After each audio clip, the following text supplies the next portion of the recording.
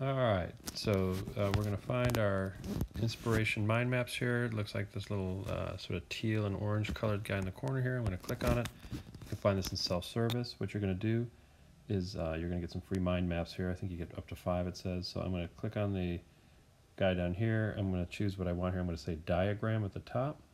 There you go. And it's pretty simple. I'm going to type in abstract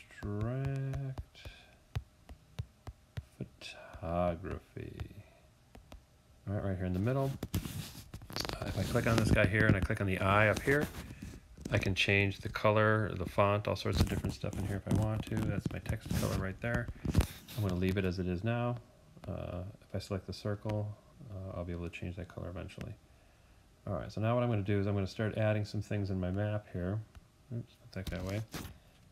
Just like so. So if I click on this, and I drag my little circle out here and I let go, I'm going to make another circle. And what I'm going to do is I'm going to start just labeling maybe the formal properties of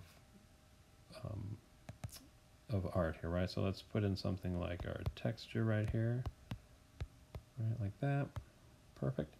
I'm going to click on abstract photography again. I'm just going to grab this little circle guy and drag it over here, and I'm going to say, oops, sorry, double tap works. I'm going to write color over here. Again, I'm a little new to this myself.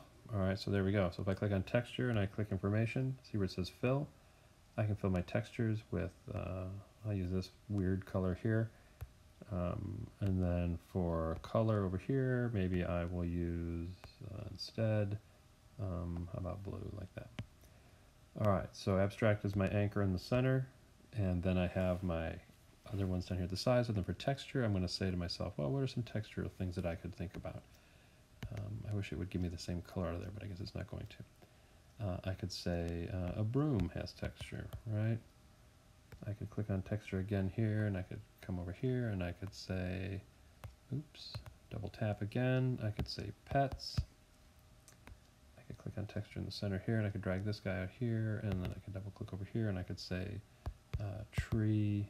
Actually, maybe I'll even start at this. I'm going to say nature, like that. All right, and again, if you want to become a stickler about this here, we can go in and we can change the colors. You just got to remember what color you used, which could probably be a little bit of a pain in the butt. Oh, look, I can do multiples here. Perfect. All right. So then from here, again, I'm going to say, so in nature, I'm going to say tree, right? And then, oops. I can move this guy out here a little bit, and there we go. And then from a tree, and again, you can spread mouse where you want. Here, I'm going to say bark. I'm going to say, oops, double click. I'm going to say leaves, and then over here, I'm going to say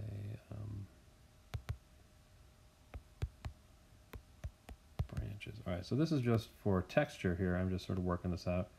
And then again, if I want to go a little darker with these here, I'm going to say fill, and I'm going to go to the next one here just so I can start to highlight these a little bit more, like that.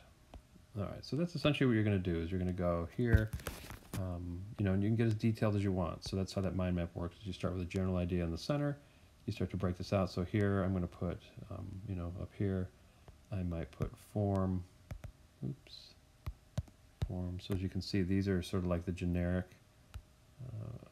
ask me with the text, sorry. Let me go. Here we go. Perfect.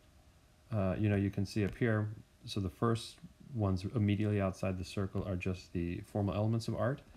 And then once we click on one of those formal elements, we can start to break it down as to what are some ideas that we might have revolving around that formal quality. And then from there, we're going to break that down even smaller. And then if you can break that down even smaller from there, that would be terrific. So the smaller you can get. And again, as always, no right or wrong answers here. We're just trying to brainstorm some ideas so that we're not just turning our camera on whatever we see, the first thing that we see, and we take a shot, but we're going to actually sort of think this process through. Once you get your mind map all set and everything is all together and you're ready to turn it in, it's a very easy process. You just click the arrow up here, and then you're going to save it to your photos, like so. Access my photos, sure. I'm going to say OK. So then in my photos, hopefully, let's see, there it is right here. There's my mind map right there. And then I can upload this to the assignment in Schoology. All right, that's all you got. Good luck.